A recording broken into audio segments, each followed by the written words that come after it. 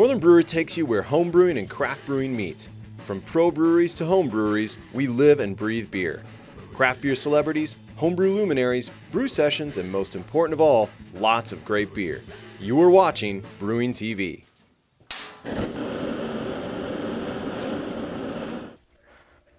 Got my yeast starter going. Water's collected. Grains are steeping. Hops are measured out. This is gonna be a great brew day. Oh, hi. Welcome to Brewing TV. You've caught me on a lager brew day. The only way to start a lager brew day is by drinking a nice big mug of lager. Here, Chip, have some Oktoberfest. Drink along at home, Brewing TV viewers.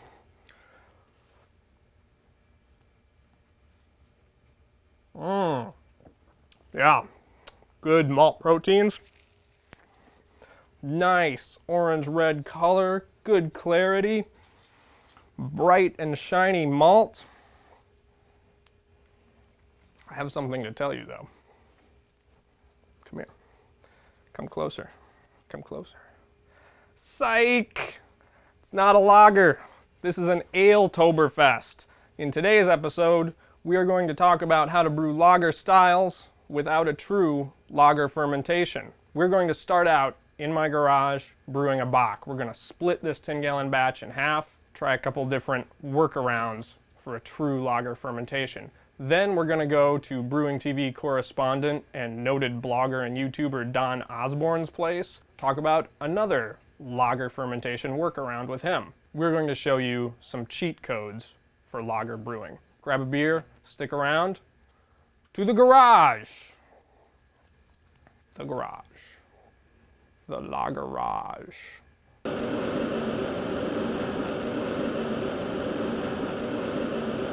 Today's beer is a Northern Brewer limited edition beer kit for the first quarter of 2012.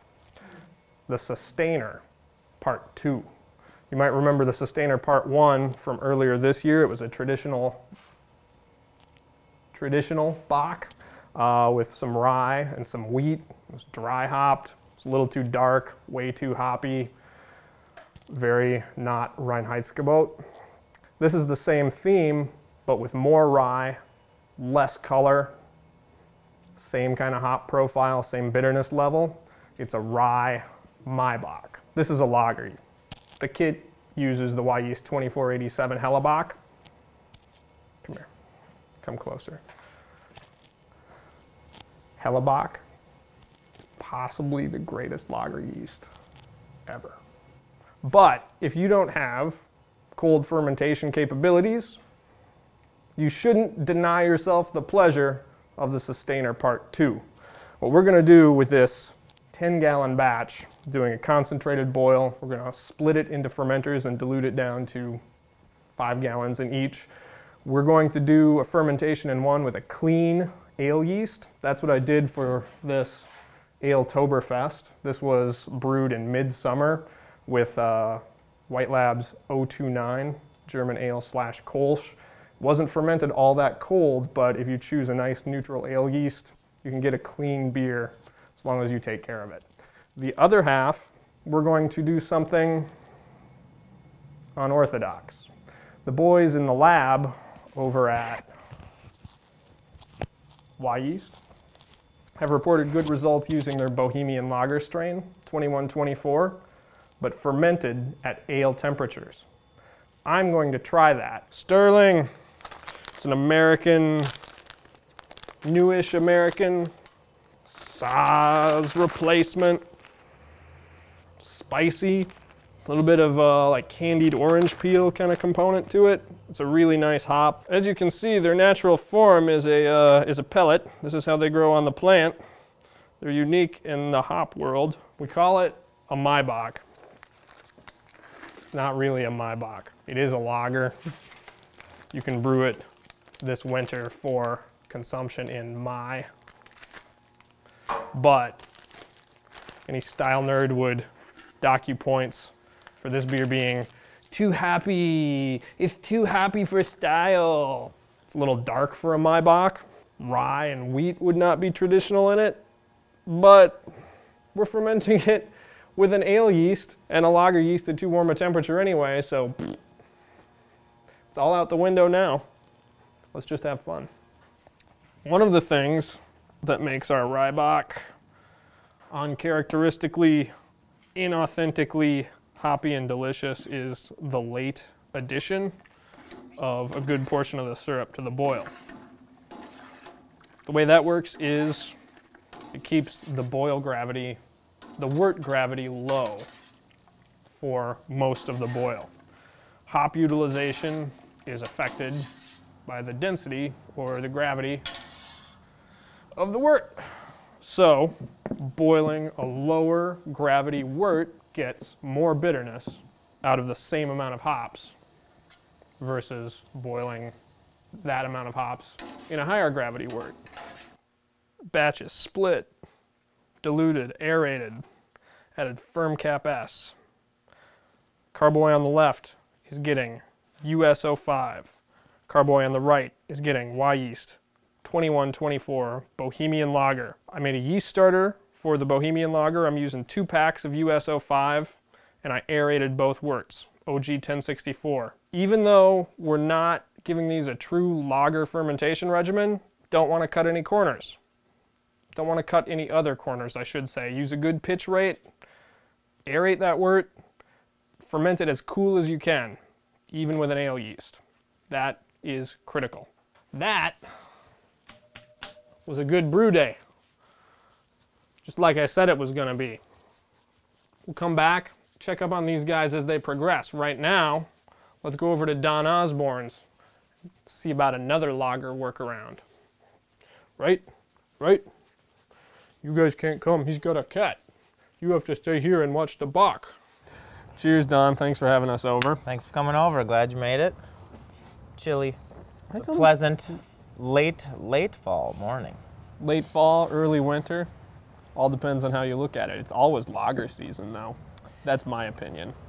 That's actually not my opinion because I have to rely on the ambient temperatures. Ambient temperatures. We're doing an India black lager today. Yes. I'm taking ownership of it even though you're doing all the work. We're doing an India black lager. Yes, we are. I'm going to stand around and watch. I brewed it once last year and the idea was to make hoppy black beer style, but not use an ale yeast. It was this time of year when temperatures are cooling off and it would have been harder for me to do it with an ale yeast. And I was doing a California Common style beer.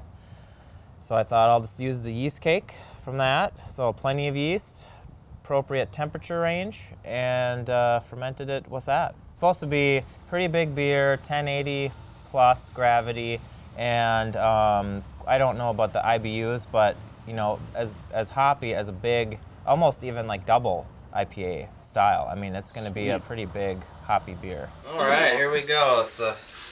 We have 16 pounds total, and here is the first bucket. Grain bill for this is mostly Pilsner malt. I think I've made it with 2-row pale before, but I just happen to have a 50-pound sack of raw pills. So got that. Got a little bit of chocolate, a little bit of Carafa 2, something like 1.5 pounds of Munich, and I think I have 1 pound of white wheat. It's supposed to be dark, but not supposed to be super roasty. You know, it's your kind of your Cascadian dark ale is the general goal, but a little bit customized, and then with the lager yeast. So this came in right at about 150, so I'm going to count this adequately stirred. It's going to be nice and dark. It's already picking up a lot of color.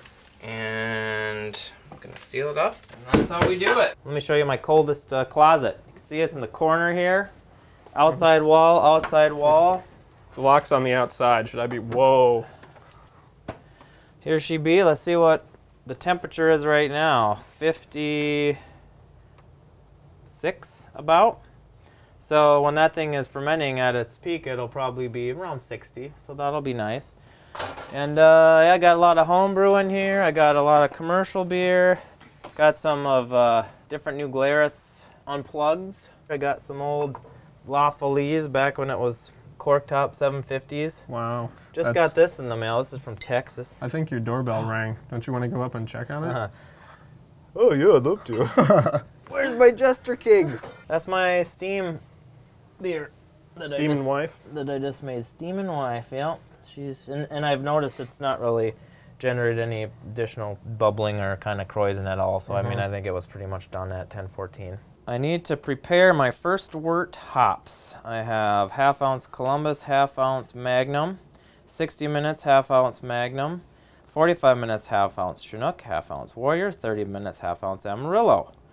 Then that's it for brew day, and then I'm going to dry hop with 2 ounces total, another ½ ounce each of Amarillo, Chinook, Columbus, and Warrior. Well, actually, I have a my last year India Black Lager that we are going to try at some point. It's my first ever cork top. Note the IBL. And so this will be a nice illustration because it will not be as big and bright and fresh, but we'll be able to see, is it somewhat hoppy, is it somewhat bitter, or is it just more of the, you know, the malty, the kind of the darker Carafa 2, you know. Cool. Whatever else I have in there. How many gallons is that bottle? Well, let's see. About 5. 5 gallons in there? Yeah. We've got our work cut out for us. What are some of your general practices for a beer like this? Or for your steam beers, for that matter? I generally shoot for around the middle of a temperature range, and whenever possible. So if it is, I used to think it was 55 to 65, or it's 58 to 68. I'm generally aiming for the low 60s to ferment it in. So I just kind of have to wait for the time of year when I have a room that is a few degrees cooler than that, because it'll warm itself up. But other than that, it's kind of just, I just kind of go with what's available. One of my mottos is kind of cheap and easy, which don't take that out of context. I don't take it out of context, and don't take it to mean crappy or careless brewing either, you know, right. Because I believe I make clean beer, and I believe it tastes nice, but I don't want to overthink it, and I don't want to overthrow money at stuff if I don't have to, and so I'm happy to just kind of use the yeasts and the styles that will work with whatever temperatures I have. Is it your impression that even though this isn't a true cold lager primary fermentation, it's still going to take a little bit longer than an ale yeast at ale fermentation temperatures? I've found that to be true. Yeah. I think so. Haven't you found that to be true? Definitely. Yeah, they just work a little slower. At the lower temperatures. And you normally have to be pitching a greater quantity than a comparable ale yeast. Right. For this technique, what do you do for a secondary fermentation? I am not, these beers, because I'm not in the heart of winter when my coldest room is almost like 40 degrees, my coldest corner basement unheated closet is, you know, that cold. So I can almost technically lager a beer in that room without having to use a fridge. And then I'll do primary fermentation of a lager in a slightly warmer room. Okay. But for this beer, I don't have that cold of an area right now to do a technical lagering stage. So it will, when it is done with the primary, it will go into a secondary, and it will go into the coldest room that I have for, you know, a period of time. Basically just kind of whenever I need to get the next beer going on tap. It's done when it's done. It's done when it's needed. It's done when I need a beer. Why are we bringing these up, Don? Because technically, the more diverse area you have. Now we're trying to reduce the volume, reduce the water, but keep the sugar. So the amount I collected would pretty much max out my brew pot. That's one reason. But the other reason is just to have more surface area. You're gonna lose more water. So I'm trying to condense it, you know, and get as much sugar out of the grain as possible. 0.50 ounces Magnum, 60 minutes. Here we go. 45, Chinook and Warrior, 1/2 ounce of each. All right. I got my last boil edition coming up. I'm doing a 1/2 ounce of Amarillo, and it's only 30 minutes left, so I'm not doing any at 15. I'm not doing any at flame out because I'm going to add 2 ounces of dry hops. And to me, I guess, I don't know, I feel like that's gonna be as good as adding them, you know, at flame out or better. So this is my India Black Lager from last year. Same recipe. Similar, very similar recipe. Okay. Probably slightly lower in gravity. And actually, this year I'm increasing the hops because I wanted it, after I was drinking it last year, I thought, oh, you know, it could be, you know, it doesn't need to be none more black, but it could be some more hop. Thanks, Dono. Cheers. Cheers. So this will probably not, well, it will certainly not be as fresh and hoppy, but it should hopefully be a little bit still bitter, like a little more bitter than an average dark, traditional porter or stout kind of beer, but we'll see. I still get some citrus in the nose, kind of like a very, almost like a candied or dried citrus peel kind of aroma, kind of sweet cocoa-like Cascadian roast malt character. I get some of that hop bitterness still. It's there. This is a year old, and so it's quite mellow. But even when this beer was fresh, it did not have quite the hop character that I felt that it could. So I think I added 2 ounces of hops to this year's recipe. So brewing with the season, brewing with your ambient temperature, what are some beers that you make sure you brew every winter? There are 2 beers. I always will brew a Pilsner. I used to always make a Czech Pilsner with a lot of Zaz hops. Last year was my first year making a German Pilsner, and we sampled that. It was delicious. And that turned out great. And so now I'll be questioning, oh, do I do the German or the Czech? But then I always make a Helles, because I just love that malty, light lager. Then I'll do maybe 1 or maybe 2 more lagers, and that will fluctuate depending on, you know, if I haven't made an Oktoberfest for a few years, or I haven't made a Maibach. Don Osborn got me working. This is the excess wort. It's been boiling for an hour on the stovetop. So you can see it's kind of concentrated. As you can see, I'm kind of splashing it on his lawn furniture. Now I'm going to put it into the main boil. Ooh, yeah. This one looks like it was reduced by about half. There's 2 kettles of excess wort. This batch sparging is lots of math, lots of running up and down stairs. Yeah, I just got about 60 pounds of material here doing a deadlift. This is not going to be my most flattering position. Come on, you son of a...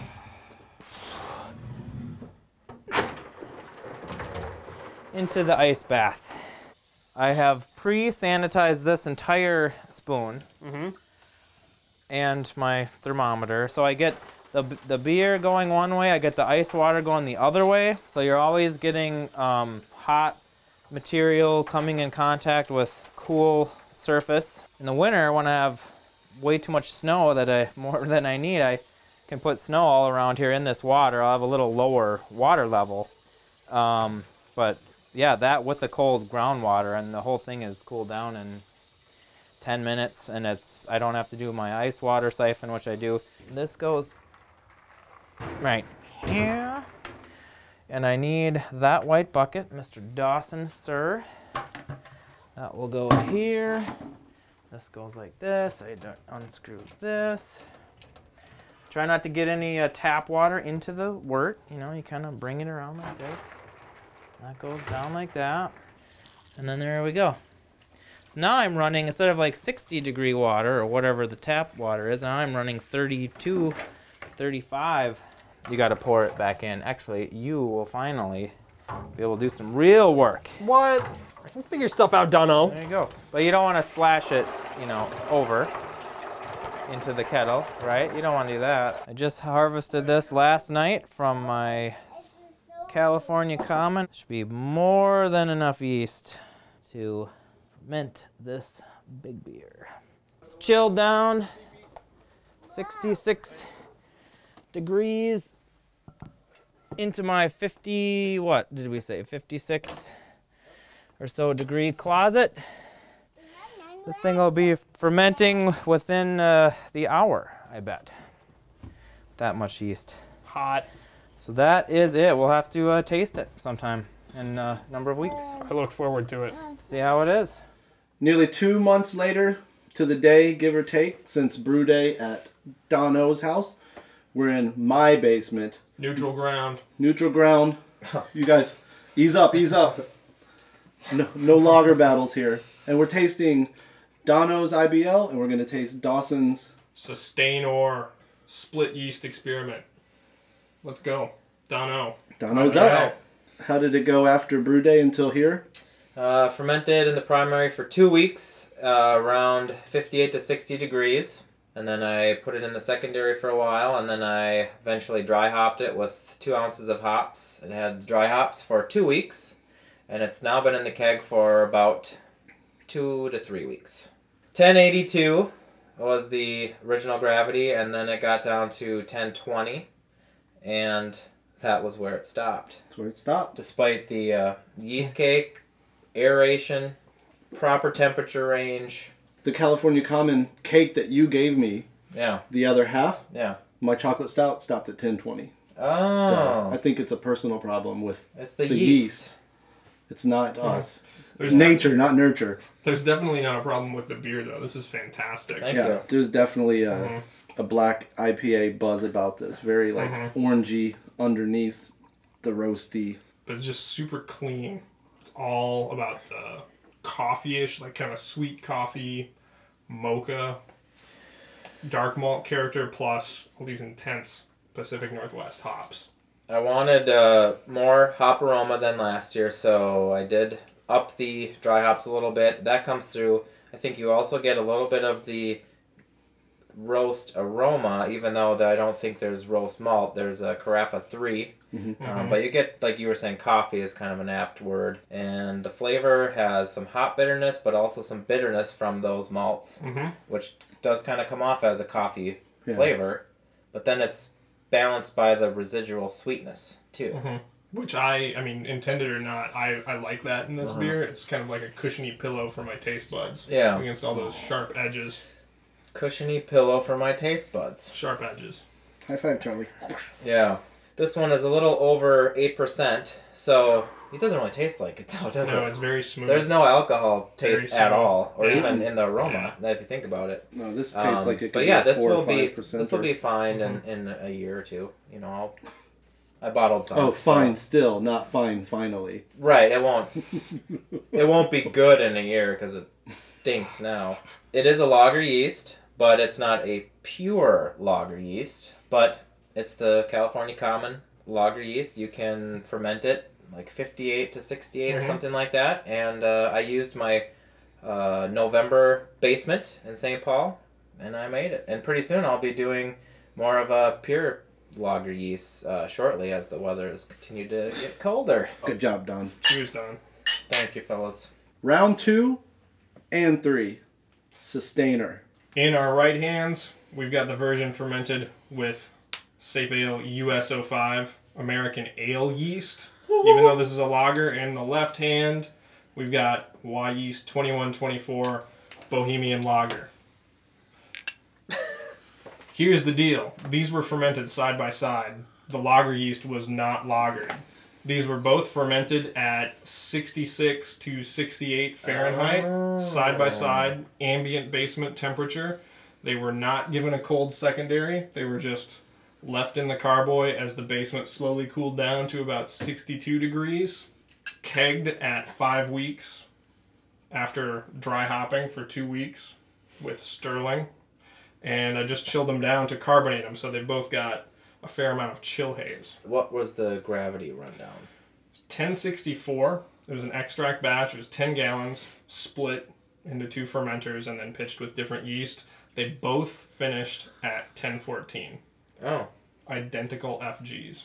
What do you think about the lager yeast fermenting at that warmer temperature? That's kind of somewhat unusual. Unorthodox? Yes, I'd heard from the boys in the lab at Y Yeast that fermentation with the Bohemian Lager strain at above normal lager temperatures can result in a clean tasting beer. So Yeah. I wanted to try that. I would have suspected that a lager yeast at a warmer temperature would throw off more, I don't know, fruity characteristics somehow, maybe? That's kind of what I was expecting, but this is definitely the cleaner of the two batches. Totally. Ironically, it behaved like you'd expect a lager yeast to.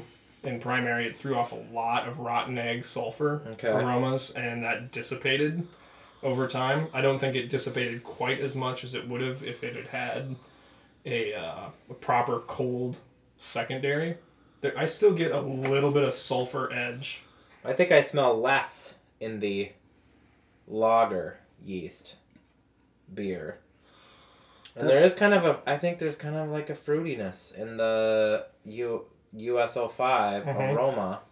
That's not bad. The 05 definitely tastes more aggressive. Hops, bitterness, stringency. I kind of compare this to, like, even though it's a lager recipe with the ale yeast, it comes out tasting kind of like a rye IPA. I definitely get rye flavor out of both of these. I feel like the distinction, like you can taste it individually a little bit better in the lager version. The hops aren't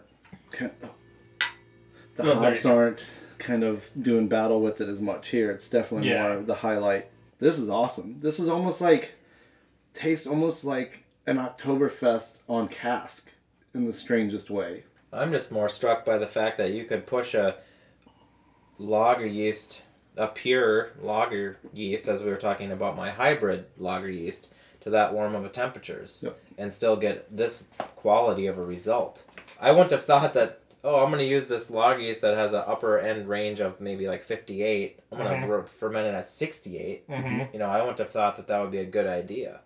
I would have used the California common lager yeast, but like this not only tastes still, I think, clean without any defects, but it also got down to probably a better terminal gravity because it was very happy to be nice and warm. So you're saying if you can't really ferment a lager yeast at the proper temperature, just ferment it at an improper temperature. What's the worst that could happen? You get some beer. What other beer would you consider doing the 2124 with? What other ale do you think that 2124 would play nicely with? What other ale? I think it'd be killer in beer to guard. Blonde ales, alt beer. Or some maltier ales, whatever that might be. An amber ale would be nice probably with this. Maybe even an India Black ale. Or an India Black lager. An IBL? An IBL. What a novel idea. Boom. Someone should make one of those. Whatever your temperature, whatever your yeast, to thine own self be brew. That's Shakespeare. This is Brewing TV. Thank you for watching. All for brew. Brew for all. Brew for all. Cheers, guys. Cheers.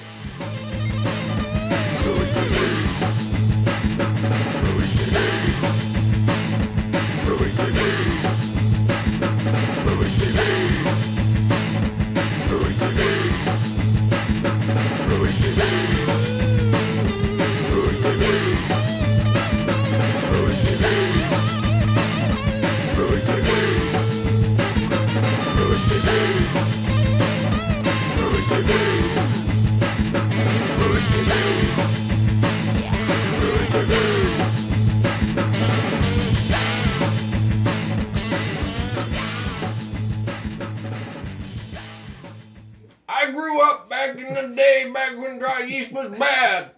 I started homebrewing, we only had liquid yeast and we liked it. This is my job. Like a boss. It cost $400 and it was delivered on the back of a mastodon. So let's get it on. You sure you don't want a hand? I got it. I'll rock it for the people. You had to chisel it out of the granite carton that they shipped it in. Learned how to bottle and cork tops from a Brewing TV episode. Yeah, I haven't learned how to open them. You're doing it right. Come on, girly hands. Yeah, like how you siphon, how you separate. Like, I mean, as long as the beer is turning out good, you're not doing anything wrong, right? That's what I think. That's what I think too. Well, thank you for agreeing with me. Let's yell some more. We gotta find something to fight about.